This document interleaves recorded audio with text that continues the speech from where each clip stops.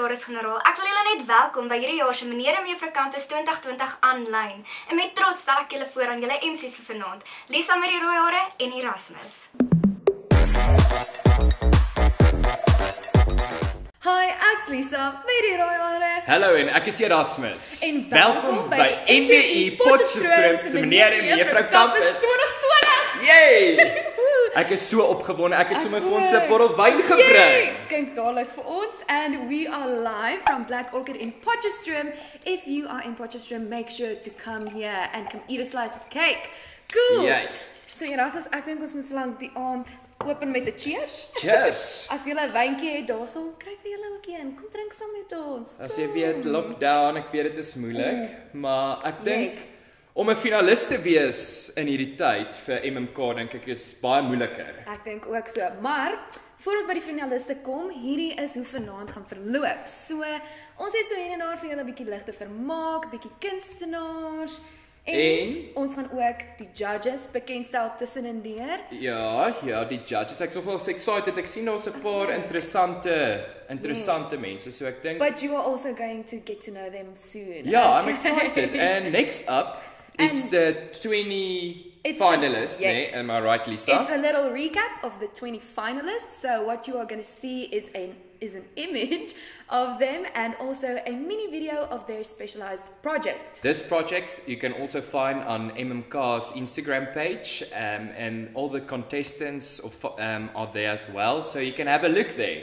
Yes, and Are that's you ready? that. So give it up to your 2020, yes, to your top 20 finalists. Yay! Cheers!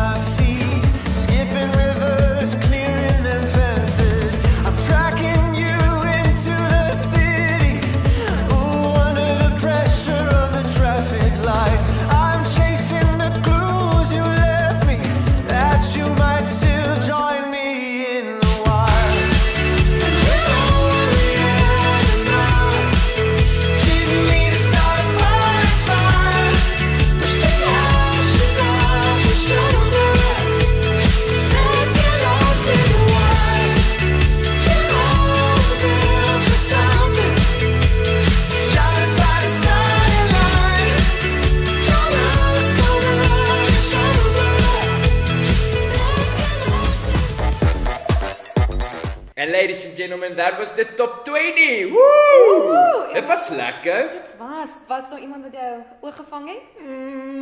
Ja, daar was verseker. Wie? Mag jy sê nie? Maar sê my hierso. Ek sal hulle nie sê nie. Ek sal julle nou sê. En jy Lisa, is daar enige iemand wat jou knie lam gemaak het? Nee, ek gaan maar eerder net. Kom ons bly net stil. Ons praat nie nou oor my nie. Okay, kom ons praat eerder. Ja, hierdie gaan nie nou oor ons nie. Dit gaan oor die finaliste. Exactly. En oor die judges. So, kom ons stel vir julle die eerste judge van die aand bekend. Erasmus, take it away. Ek net gaan my foon uithaal. Yes, okay, dit is Kobus Rautenbach. Kobus Rautenbach. Okay, cool. So, hy kom van Klerksdorp af. Nie ver van Potchefstroom Net nie. die ander kant. Ja. And with an operational design studio and team that designs for bridal farewell and cocktail events. Dis lekker. Hy het al vir Karlien van Jaarsveld. Ek het nie my bril op, laat ek dit gaan sien. Leandi Durant. Okay, wow. Minnie Klamini, Armand Oukamp, Miss Wild Relien Strauss, come on. Ek soek 'n vrou soos Relien Strauss. Okay, maar kom gaan aan. Okay, yes, and hy het 'n quote gesê, I'm not held up with the world fashion, with the word fashion, but I do, however, appreciate a well-dressed individual with a touch of personal style. Ek stem saam. Cheers op Kobus! Judge nommer 1. Lekker. En nou, as jy 'n kort breek van ons gesigte wil hê, hier is Tasha wat op die kontrak was met 'n lekker liedjie net vir julle. Yay! Julle binnekort.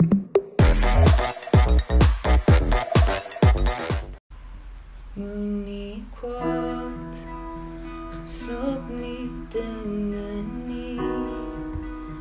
Ek praat nie, moenie stil. Bly raak nie, dit is nooit te laat nie. Wees die manner as jy moet. Kry so alles wat jy soek. Die uitsondering, die een van 'n soort, wie vriende na opkyk en bid het versoek. Ek's joune, is myne, die storieboek einde, die stoep, waaroor ons altyd gepraat het. Dis waar ons laaste asems gelaat het. Kan ons net 'n bietjie hoop bring, die uitsondering. Almal ons eindig een vir een. Ek synig, maar ek soek jou. Is myne deur die goed. En pyne sal ek seker maak ek gee. Alles en nog baie meer. Die uitsondering, die een van 'n soort, wie vriende na opkyk en bid het versoek. Ek's joune, is myne, die storieboek einde, die stoep, waaroor ons altyd gepraat het. Dis waar ons laaste asems gelaat het.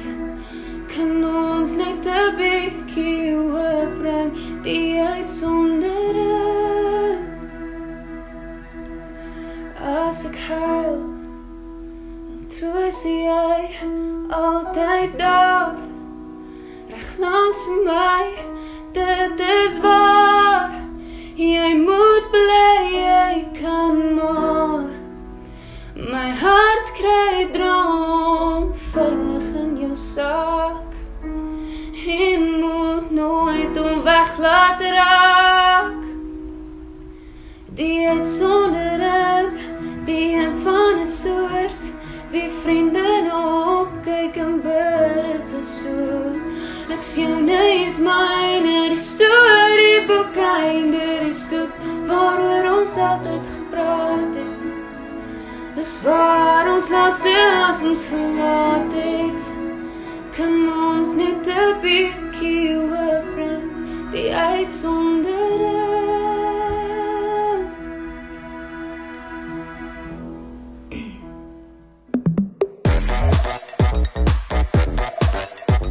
You're enchained by your own sorrow. Chiquitita, tell me what you write. This is lively song. Dankie vir daai ene, kameraman. Hoi en welkom terug. Dit was nou net Tasha met die uitsondering. Jy weet, jy's 'n uitsondering, Lisa. Dankie, Erasmus. Jy's 'n uitsondering soos hierdie volgende top 5 kandidaate. Is dit daai tyd? Oh It's gosh. that time of the evening, ladies and gentlemen. Cool, so we are now going to announce the top 5 finalists of the men and of the ladies. I'm so excited. I'm a bit stressed. I don't know. Ek hou nie daarvan as hulle so sulke goed moet aankondig nie. Ek voel altyd sleg vir die persoon wat 20ste is. Want ons altyd iemand wat laaste is. Soos byvoorbeeld met my in skool, as ek moes gaan resies hardloop, Ja. was ek altyd heel laaste. Ek's lank en lomp en ek het nou nog Dis okay. emosionele, Okay. baie Nog 'n bietjie wyn en emosionele kom ons gaan aan. Cool. So, Erasmus, as jy reg is, gaan ons die top 5 finaliste aankondig. Okay. The first person in the top 5 in no particular order is I can't do it. Gosh, Erasmus. Kom. Just kidding. Die mense wil Okay. die antwoord hê. Kom. In the first place, Nee. it's Michaela Smit. Congratulations. Dan Gernie Visser, Marika Joubert, Atang Swartboy, Toinette Paré, Johannes Venter, Kylie Potgieter, Matthew Smit Whitney Farmer. en Marius van Rooyen. Woo! Daai het so goed. Congratulations. Cheers. Yes, op hulle. Is daai girl wat jy van hou in die top 5? Erasmus. Is sy nog? She's there in jou Nee, is boyfriend. Dit is nie 'n boyfriend. Nee. Kom ons praat eerder oor wat volgende gaan gebeur. Ja, okay? kom ons praat nie oor ons liefdeslewe nie. Dit Nee. was maar droog in lockdown. Ek weet Okay. nie eens meer hoe dit is kom, om iemand te okay. vry nie. Same. I'm just right here dancing around to the rhythm that you play when you're breaking my heart. You know that I can't get you out of the system. Yeah, right from the start, you play with my heart, and I'll be singing la la la la la la la. You're breaking me la la la la la la la. You're breaking me la la la la la la. Cool, so what's going to happen next?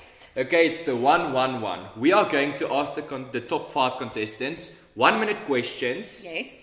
And it's one question, 1 minute, and they only have one chance of doing it right. Yes, and then afterwards the judges are going to rank them accordingly what they think the best answer was. En ja, genoeg gepraat van dit. Wie is die volgende judge? Laat ons kyk. Dit is 'n kerspakkie. Ja. Okay, it's Naledi Radebe. Lekker nou, Betty. Okay, she's a lifestyle and fashion influencer, health activist, freelance fashion writer, host, and model. Ooh. Okay, so she's worked on numerous national campaigns with Woolworths and collaborated with Puma, H&M, Kyle Apparel, Nasty Girl, Apparel. Kyle Apparel, Ons kan nie Engels nie. Nasty Jill, Pretty Line Thing, and other fashion brands. Yes. Okay, no, she's famous. Sy's lekker, net soos hierdie wyn. Cheers op Naledi!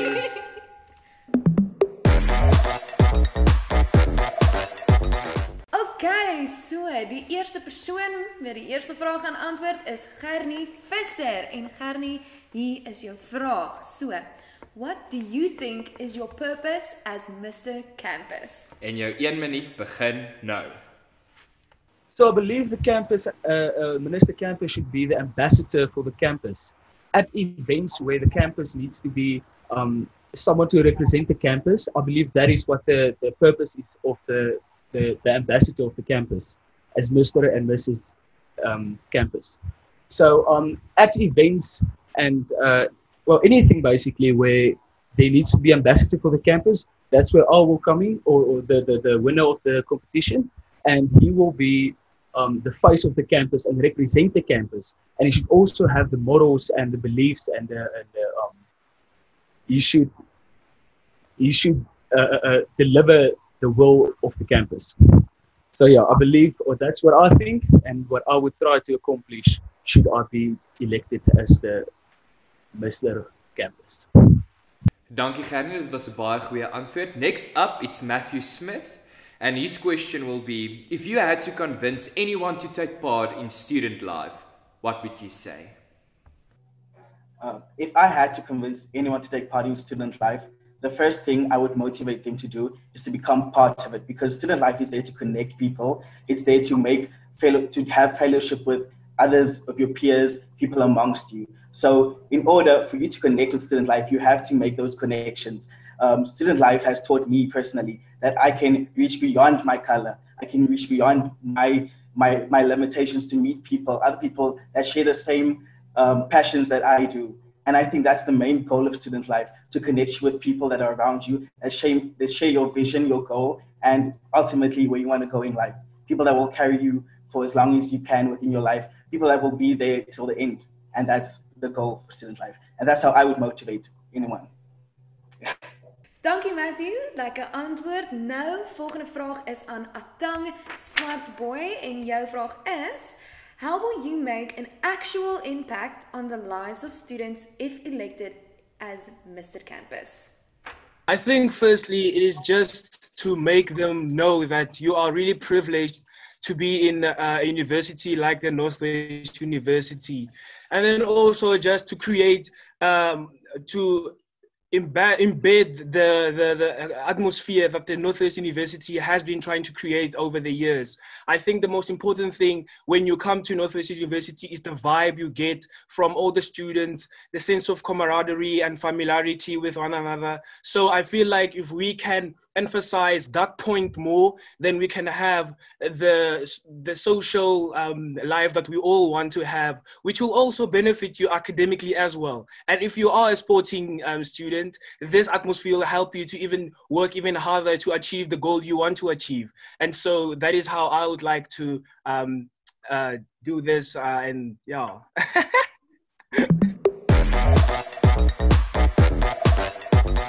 Okay, so the next question will be going out to Johannes Venter.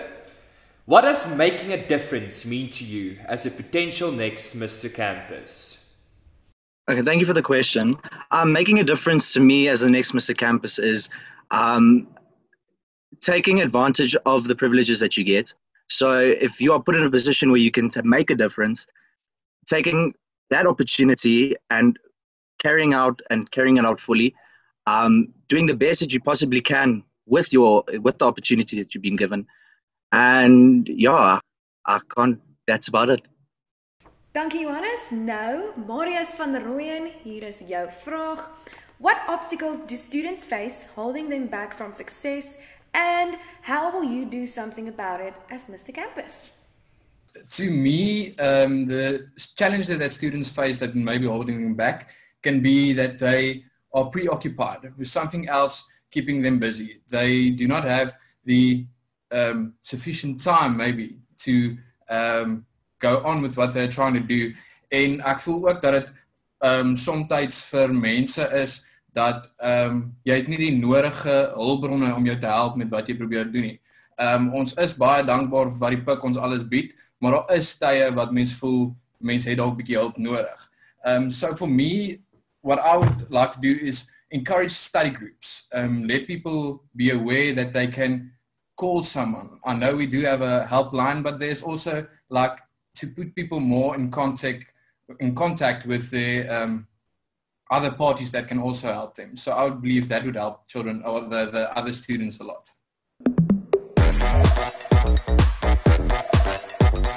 Goeie werk, kerels. Dit was goeie antwoorde. Ja, dankie aan al die mans finaliste. Ek dink hulle gaan moeilik wenner kies. Ja, nee, ek dink dis nie maklik nie. Ek bly ek is nie 'n judge nie. Ek ook nie. Okay, so next up is iets the ladies' questions. Yes. Okay, so, yeah, are you ready? Ek's reg. Okay, so first up is the question for Toinette Marais. And the question is, what makes a NWU-Potch graduate different from any other university in South Africa? I feel that what makes the NWU-Potch graduate so much different than other graduates is because we really have the opportunity to have a student life. So we do not only learn that the basic things you need on our education, but we also learn to interact with different type of diverse cultures and people, and also we have the ability to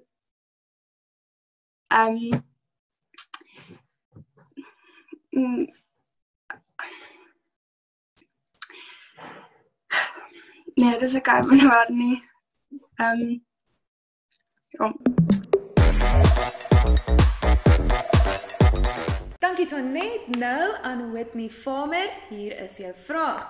If everyone is unique, what makes you uniquely the ideal Miss Campus?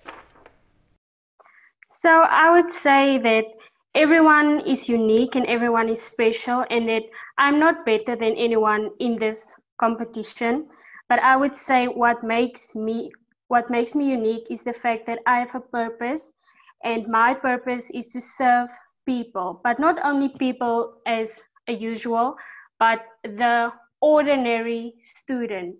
as to be a voice to the ordinary student, and the fact that I believe that is my purpose, that sets me apart from the rest.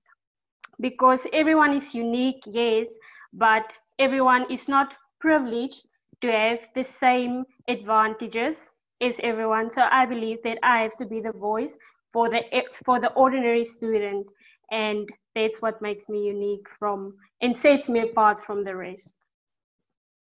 Thank you, Whitney Farmer, for that answer. Next up, it's Marika Hubert, and her question is, if you don't leave this pageant with the Miss Campus title, what would you leave it with? Well, if I don't leave this pageant with the Miss Campus title, I most certainly will leave this journey with more self-confidence, with more content with myself, believing in myself, and I know that I made new friends, and I also inspired a lot of people during this journey to just unapologetically being yourself, taking chances, taking risks, and not allowing my insecurities to stand in the way of my dreams. Thank you, Marika. Now the next question is for Kaylee Potgieter, and Kaylee, your question is, what type of role model are you going to be that you wish you had when you were a first-year student at the NWU-Potch? I believe I'm going to be the type of role model that every girl single-handedly needs. I believe I'm a person that brings awareness, and not only awareness, but empowerment to every single girl. And I believe that it is so important as a first-year student to come on a journey that embarks you with so many possibilities. And I believe it is so important to realize your worth and to know your worth during the years. And I wish I had someone to know and to tell me you are worthy of so much more than just the choices that are in front of you, but the choices that you can create and you can also choose for yourself. I believe it is so important to be a role model, not only yourself, but have many role models as your friends, your guidance, and also the people you keep around you. And that is the type of role model and influence I want and want to be. Thank you. Thank you, Kaylee Potgieter, for that answer. Next up, it's Michaela Smit, and her question is, the last question, but not the least, suppose you can change something on campus, what will it be and why? If there was something I could change on campus, it wouldn't be anything at all.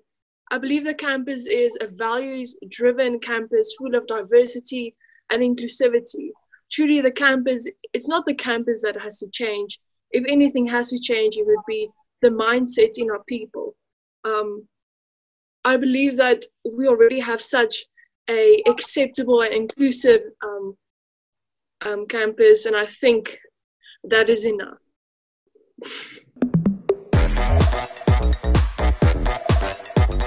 Dankie aan al die girls en julle lekker antwoorde. Well done. Yes, ek dink ons cheers Cheers. vir hulle. Cheers, cheers. En nou om 'n bietjie die ernstigheid minder te maak en 'n bietjie vir julle vermaak te verskaf, hier is Megan Danner. Met bring die hoop weer terug. En ons is ook nou weer terug. So, ja, sien julle nou.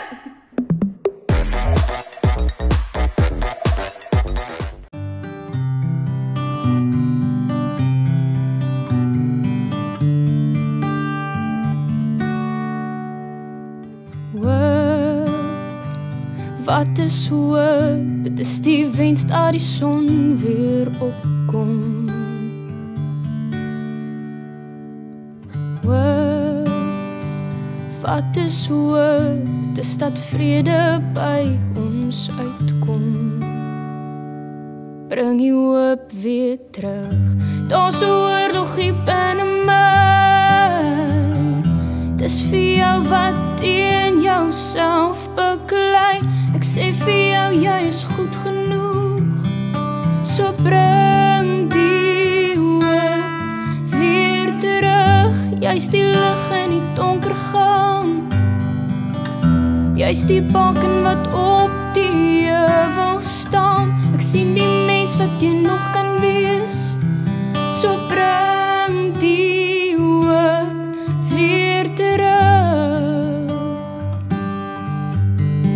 So bring die hoop weer, bring die hoop weer terug. Daar's 'n oorlog hier binne my.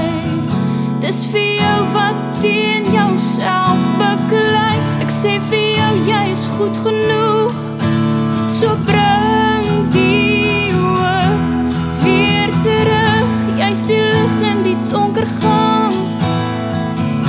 Jy's die wolken wat op die heuwel staan. Ek sien die mens wat jy nog kan wees.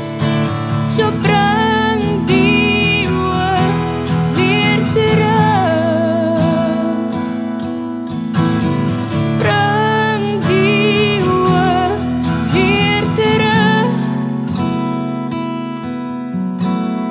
Bring die hoop weer terug.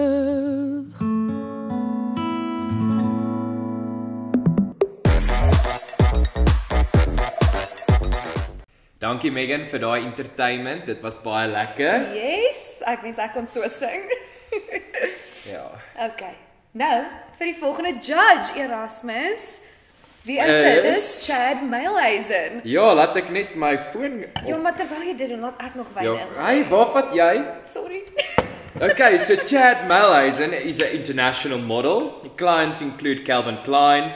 Ek wil 'n Calvin Klein model wees, maar in elk geval. Anyways. Armani, Levi, Guess, Nivea and Chanel. Wow. He has been cast in over 150 TV commercials.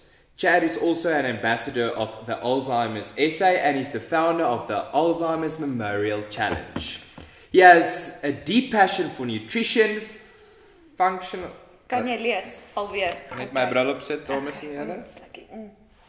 Functional medicine and biohacking. His plan is to live forever. Same, myne ook. Cheers, Chad. Cheers op Chad. Okay, lekker. En nou gee ons dit oor aan Vastie Spiller vir die bedankings van die aand. En Shanae Akker, die voorsitter van die... Hierdie ding gaan nou op ons val, dames en here. Maar gaan aan. En die voorsitter, dankie kameraman, en Ja. die voorsitter van sekretaris-generaal. Cheers op hulle.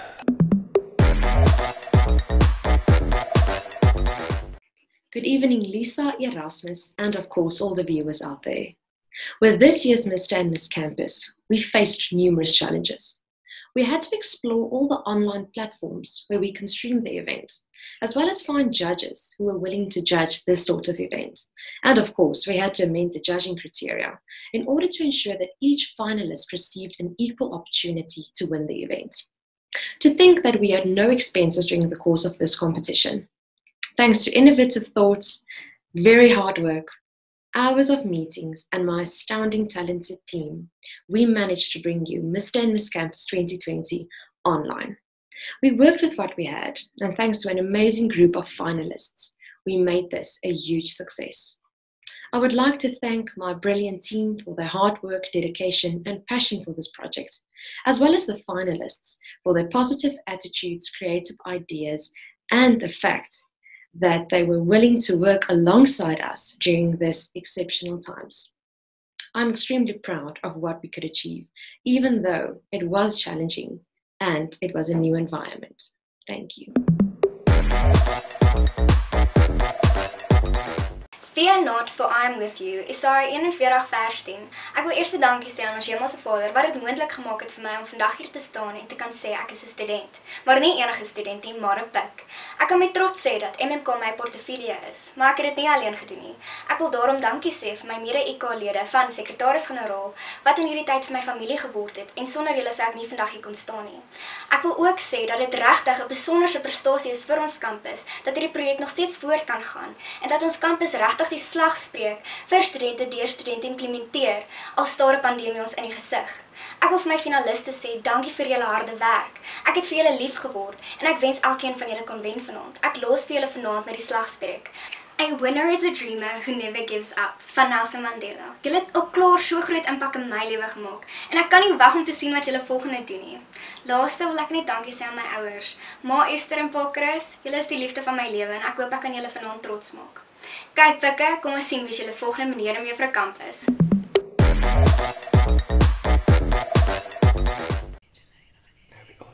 Okay, so dames en here, terwyl ek en Lisa so lekker skinder oor wie ons dink gaan wen. Yes. Wil ek net ons laaste judge bekendstel. Ja, Siobhan Pereira. Siobhan Pereira, that was the surname. Interesting. Yes. Okay, so she's a young startup entrepreneur.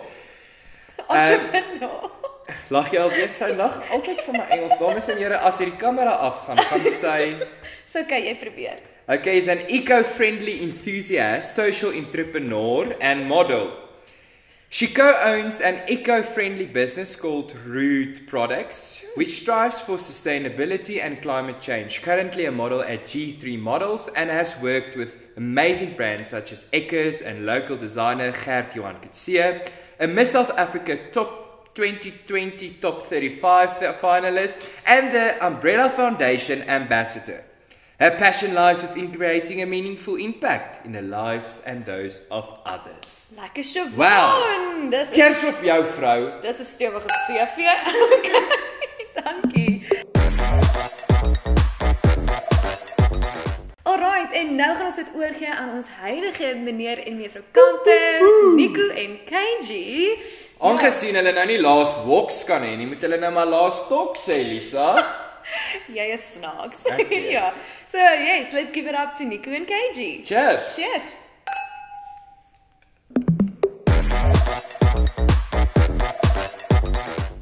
My beautiful NWU-Potch, I, Kotata Sifike, would like to thank you for the privilege of having been your Miss Campus 2019. The road began rather playfully, but the journey was one of absolute endurance and one packed with many lessons. I'd honestly just like to thank my family and friends for the great support they gave me through it all. To Niku for being a wonderful partner. To the Secretary General family for being a people that gave us a space that allowed us to be ourselves. To the SR team, thank you for involving us in making Studentelewe an absolute experience for our campus. So the title taught me a lot of responsibility, and it also taught me that it's all about service. It's about service to the campus, it's about service to its people. So Mr. and Miss Campus 2020, note that this title is not one for yourself, but is one for the people of the Northwest University, Potchefstroom. Serve them, and you will have done an amazing job. And I can only hope that I was able to do that. I leave you with this. Be prepared to be selfless and enjoy it. Make it the most that you can and make it worthwhile. Make it meaningful. May the good Lord bless us all and may his hand forever be upon us. Masahoke out. What a term it has been. From supporting causes like the fight against domestic violence to even judging the SRC's canned food potjiekos competition. It has been our privilege to be the face of the students through each of these events. And that is essentially what being Mr. or Miss Campus means. Jy moet die verteenwoordiger wees van alles wat die Pik's identiteit uniek maak. We are part of the most welcoming, diverse and success-driven student cultures in the country. En dit is jou rol as meneer of mevrou Campus om seker te maak elke student en al die ander kampusse weet dit. Jy het dan ook 'n projek wat jy gaan moet aanpak. En weet jy wat, as jy kan sien, doen sommer 5. Ons gedagte was om die kern van ons projek op die studente te hou en dan later uit te brei na die res van die gemeenskap toe. Our project was fitness awareness and we aim to do 3 events. Unfortunately, due to COVID-19, the last 2 events couldn't happen. But you guys have proven that this isn't a barrier for you. And I'm already proud of each and every one of you. And I really wish we could have gotten to know you guys better. So despite the hurdles you may face from the opposite, I urge you to see your project through to the end. And now for my Queen Khotatso. Thank you so much for the amazing term. You became more than a friend to me. You became like my little bit older and much wiser sister. Without you, the term wouldn't have been a success and it wouldn't have been nearly as fun. So thank you from the bottom of my heart. En daar was natuurlijk ook baie lekker tye in die termyn. Ons is genooi na geleenthede soos Damesdag, Gogga en Muskiet en ons kon baie koshuise se skoonheidskompetisies beoordeel. Deur dit het ek vriende gemaak met mense wat ek nie eens gedink het ek ooit sal ontmoet nie. And that is what I learned from this entire experience, is firstly to not judge a book by its cover. And secondly, if you want to see change, you have to be persistent. It's James Watkins that said, "A river cuts through rock not because of its power, but because of its persistence." If you are to succeed us, you're not just taking a title, you're being put in a leadership position. And you have to make sure the SPIC students understand that. You have to stay relevant and prominent. En alle oë gaan op jou wees. Daar gaan mense wees wat net wag vir jou om 'n voet fout te sit. Nou ek weet jy is mens, maar hou dit net in gedagte. I'm proud of each and every one of you, and I really hope that you'll further your causes regardless of the outcome of this event. En dan laastens, baie sterkte met die show, met die termyn en met die res van jou PIK loopbaan. Dit is 'n ongelooflike voorreg. Wees jouself, wees vol selfvertroue en geniet dit. Dankie.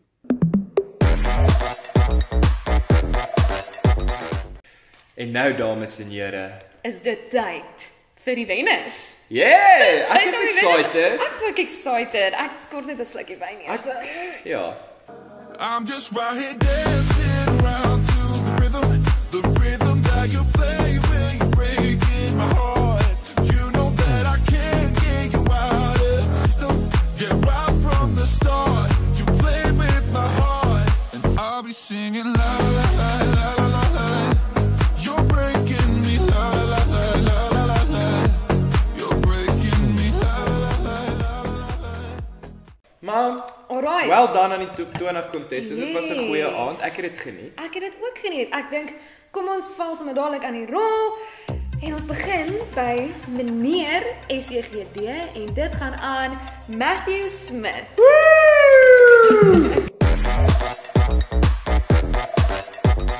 My name is Matthew Smith. I'm 21 years of age, and this is my video. I had to choose a project with a very heavy subject matter. The project I have chosen to put my effort into is gender-based violence within the community. So, kom ek sit dit in perspectief. If my mother had to be abused in her own home, she would be able to go to any house that is allocated as a gender-based violence safe haven and get the support she needed. So die victim support units, as jy bewus dat hulle hand in hand werk met die NGO's van ons gemeenskap. Die victim support unit word hand in hand met die gemeenskap geran.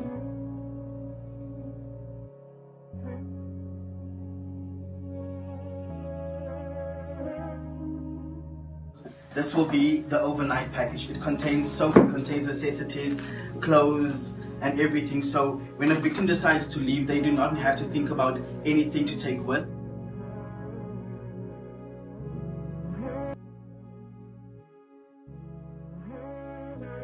Ek ben Renisha Lenner, sy is die coördinator van die YCDP. Ek is Renisha Lenner van Youth Crime Convention Desk. So ons is in partnerships met Suid-Afrikaanse polisie. At this point, while speaking to Renisha and Johanna Christians, who's the mind behind the VEP room at the SAPS in Pled, I realized that GBV was an outcry from the side of mental health in men. This was an act against women. This was my project. My project would empower those who wanted to help the community, as well as those who needed help from the community. It would raise awareness of GBV throughout my entire community, and the sustainability, well, that's endless. In only a few weeks, I managed to recruit and set up 6 safe haven homes within my community. So it was born, a home to which victims could run, stay the night, and the following day be referred to people such as Johanna and Renisha who would step in and help. Safe haven became the middle ground for victims, an emergency home. I had to send a message in my community saying that there is no shame in being a victim, only in being the aggressor. Okay, Dan met juffrou SCGD, baie geluk aan Toinette Maree. Lekker Toinette. Goeiedag. My naam is Toinette Maree en ek is 'n finalis vir meneer en juffrou Kampus 2020. Oor die algemeen is daar baie Suid-Afrikaanse gesinne wat 'n tekort aan basiese behoeftes, veral tydens hierdie pandemie. Ek het ondervind dat die vlak van ondersteuning nie noodwendig dieselfde is vir plattelandse behoeftiges as behoeftiges in die dorp nie. It is tragic and quite outrageous to think that people who produce the food in South Africa are those most likely to go hungry. And that is why I chose to do my first project on farm workers.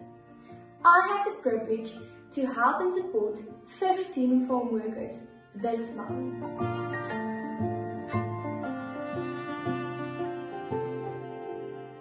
My volgende projek is 'n baie spesiale projek vir my. Sandfield Homes Fortuna, huis vir gestremdes, is 'n plek baie na in my hart. Omdat Sandfield Homes 'n liefdadigheidsorganisasie is dit soms vir hulle uitdaging om die nodige fondse te kry vir hulle basiese behoeftes. Daarom het ek dit goed gedink om vir elke inwoner 'n masker te skenk vir in hierdie tyd. Meat is commonly one of the first grocery items to come off any household's shopping list during times of financial stress. And unfortunately, this occurs too often for low-income facilities, such as Sunfield Home. In order to have access to a regular and reliable source of protein, I approached New Way Poultry to donate 100 chickens to Sunfield Homes after every production cycle, to ensure that they have a constant supply of meat every month, and that contributes to the sustainability of my program. Dan, volgende is dit meneer Fotogenies en dit gaan aan Byron Kutse. Don't show up, don't come out, don't start caring about me now. Walk away, you know how. Baie geluk. My juffrou Fotogenies om Miss Photogenic is Jurika Neetling. I can't wait to know.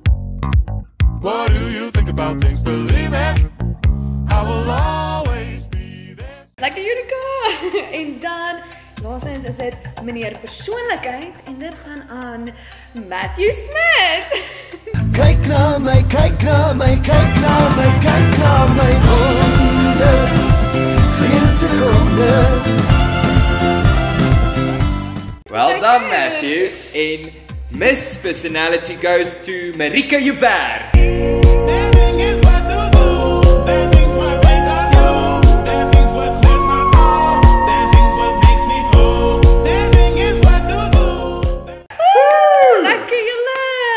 Congratulations, cheers.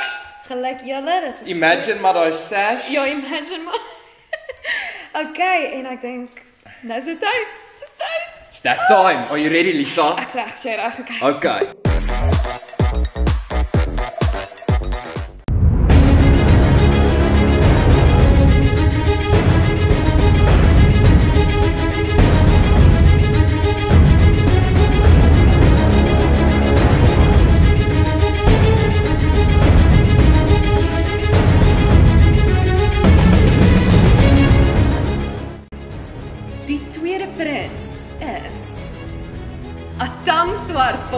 Baie geluk, Atan.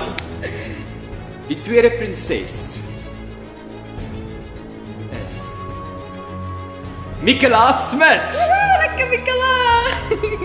Dan die eerste prins is Marius van Rooyen. Baie geluk, Marius. Lekker Marius. And then the first princess goes to Whitney Farmer. Lekker. En nou is dit tyd. It's the big reveal. Ek so gestres. Ek kan nou sigaret rook.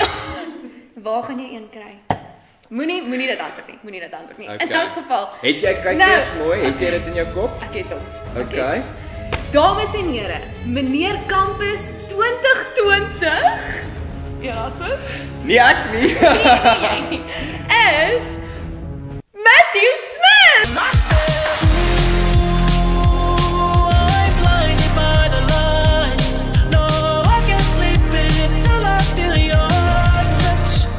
Baie geluk en my juffrou Campus vir 2020, ladies and gentlemen, goes to not you, Lisa, Kaylee Potgieter!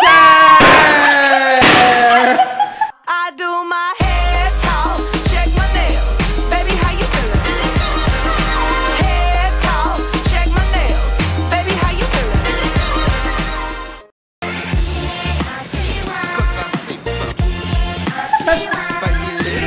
Cheers! Cheers, die sterretjies in my Bybel. En nog al my kroon. Maar lekker julle, baie geluk aan al die wenners. Baie dankie dat julle almal gekyk het. As julle nog wil sien van ons wenners, gaan nou oor na die Instagram page om van hulle iets te hoor. Congratulations to everybody. I'm so excited for you and I'm excited how you're going to take this next step. En dit is al. Dis al van my kant af. Ek was Lisa met die rooi hare. En ek sê Rasmus Esterhuizen en Lisa cheers down. Ek gaan nie down nie. Bye julle, like it on.